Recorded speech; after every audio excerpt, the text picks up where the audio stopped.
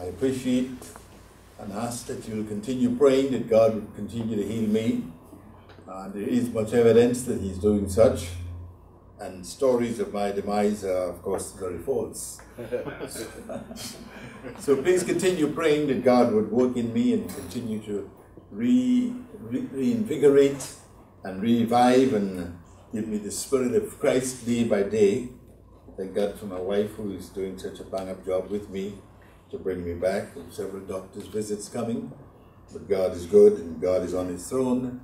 God's work has got to be done, and no matter who does it, if it is God's work, it is very important and must be accomplished. Today I hope to resume with the Psalms. I hope you're enjoying. Can I see a show of hands of those of you who are enjoying the Psalms?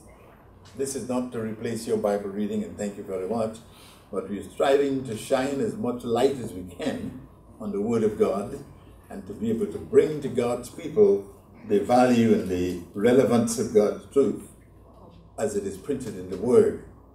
We said as a basis that the first 72 Psalms were written by David himself. This being among the 72, very much that we can remember David, the sweet harpist of Israel. Psalm 10, therefore, begins thus. Why standest thou afar off, O Lord? Why hidest thou thyself in times of trouble? This seems to be a charge. It's a false charge. God does not run from truth. God does not run from trouble. God does not hide himself from us.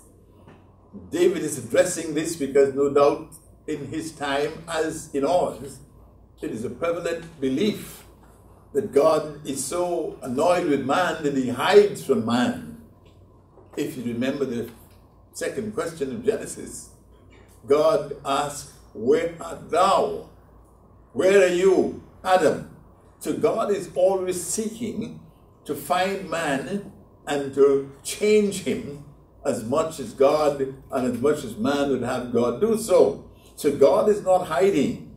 God confronts, God faces, and God deals with the troubles and the difficulties that we find ourselves in. Verse 2, the wicked in his pride does persecute the poor. Who is the wicked?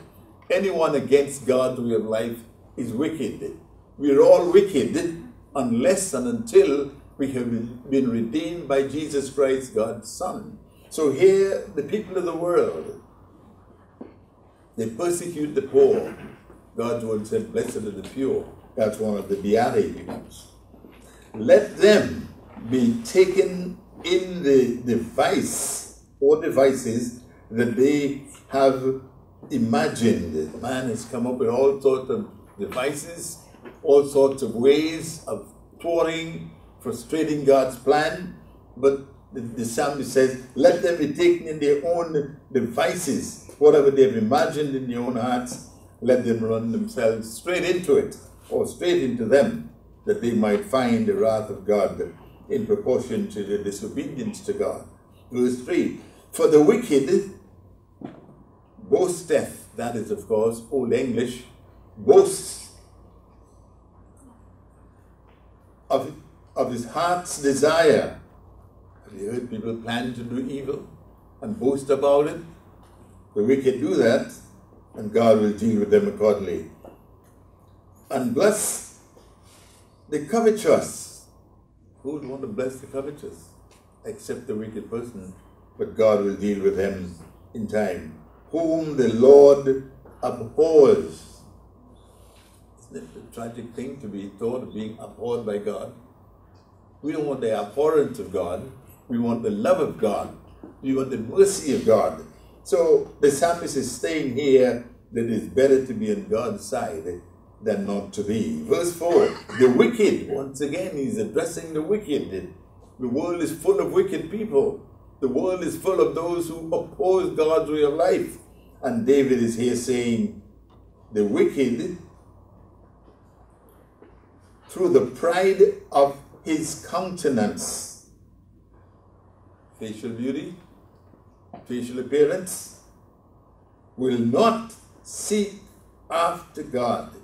No, he thinks he is it. The wicked, through the pride of his countenance, will not seek after God. And we know that the world is not seeking God. The world is seeking its own way, and it opposes God's way. That's why those of us who have been called by God should obey God and seek to do his will. God is not in all his thoughts. Let that not be said about us. Let God be in our thoughts continually. Let God be continually praised in our hearts and in our lives and in our thoughts. Verse 5. His ways are always, not that word always, are always grievous. Your judgments are far above, out of his sight. That's the wicked. As for all his enemies, he puffs, blows at them. Doesn't think there's very much to them. He puffs at them. He has said in his heart, I shall not be moved. The wicked has a certain sense of intransigence. They feel they are it. They feel nothing can move me, nothing can affect me. As we go on, we'll find that boastful spirit is even more so brought out. I shall not be moved, for I shall never be in adversity. Who said so? By being opposed to God's way of life, they are already in adversity, and things will only get worse. Verse 7, his mouth is full of cursing. Cursing is so prevalent today. At the drop of a hat, people curse. Say some of the worst words you've ever heard in your life. God said the wicked, his mouth is full of cursing and deceit and fraud. It builds, it gets worse. Under his tongue is mischief and vanity. In other words, the wicked are in trouble. The wicked is opposed to God. The wicked seems to be able to do nothing right, and that is the case. As long as you're outside the will of God, you are nothing but a pure mess. And that is exactly what the psalmist is pointing out here in these 18 verses. Verse 8, he sits in the lurking places of the village or villages. In the secret places doth he murder the innocent. We can become so slanderous. We can become so divisive. We can trim people to shreds with our tongue. God says the wicked, that is his forte. His eyes are privately set against the poor. Why is he so opposed to the poor? We're all poor, except God's Spirit redeems us, except God's Spirit makes of us something better than we are, because we're all sinners outside of Jesus Christ. So the wicked is opposed to the poor. He lies in wait secretly as a lion in his den. He lies in wait to catch, again, the poor. He is opposed to the poor. He does catch the poor when he draws him into his net. You know, this wicked of whom mankind is emblematic of Satan himself. And Satan is desirous of drawing us into his net. And if you remember that, we will be aware of his devices.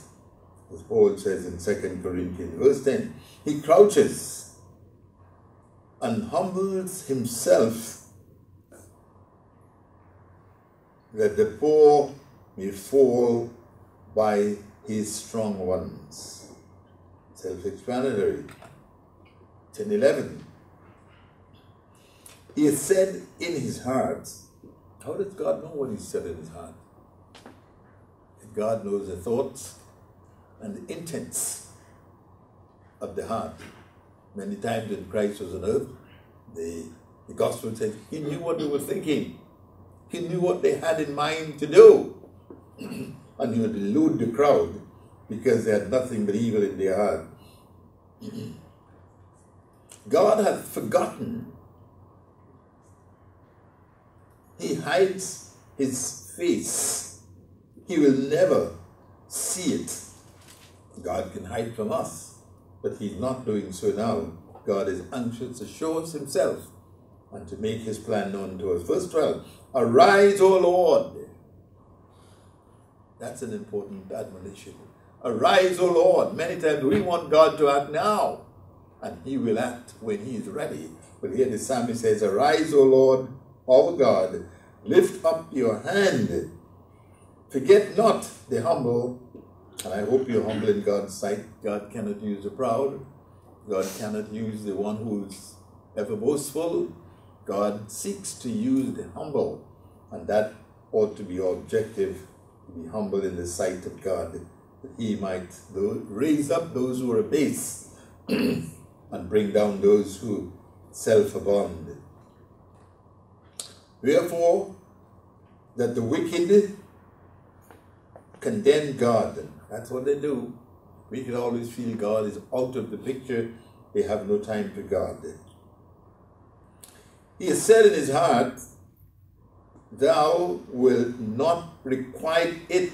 Of course God will requite it. God will bring all sin to judgment. God will bring all evil to the light in its time. Verse 14, thou hast seen it, for thou beholdest, or behold, mischief and spite, to requite it with your hand. And God will bring all evil works to judgment. Actually, all works to judgment in that great day. The poor commits himself unto you. Thou art the helper of the fatherless. It seems as though God has a special place in his heart, in his mind, and in his plan for the fatherless. And God will reward the fatherless in his time. God will take care of the fatherless. Let us who can help as much as we can. The fatherless, I think the church has a plan whereby it was in God's original plan. With the fatherless we helped, and they helped very much at the feast time. And God is aware of the fatherless, and he will be a father to the fatherless as he is a father to us. Verse 15, break you, or thou, the arm of the wicked. What a request. To ask God to break the arm of the wicked. Well, God will cast into outer darkness the whole person. So asking God to break the arm is not that unusual.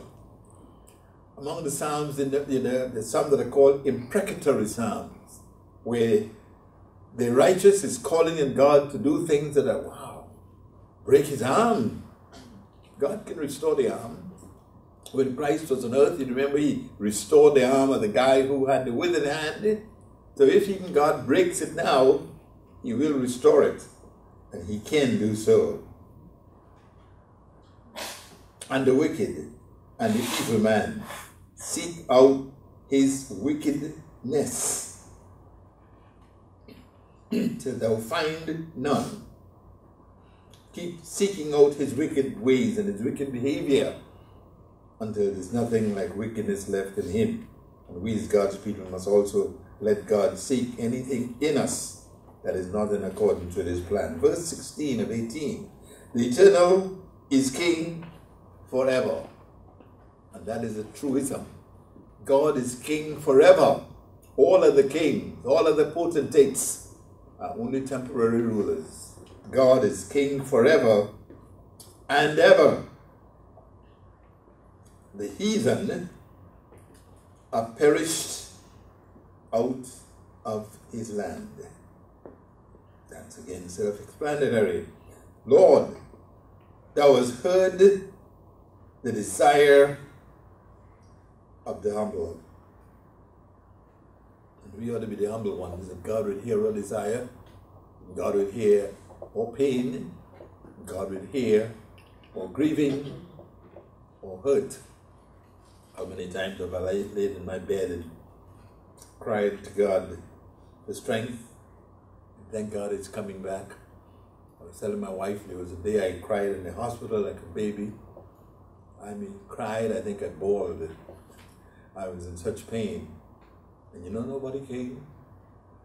Eventually a nurse came and said, well, the doctor doesn't have any painkillers for you now, so sorry about that.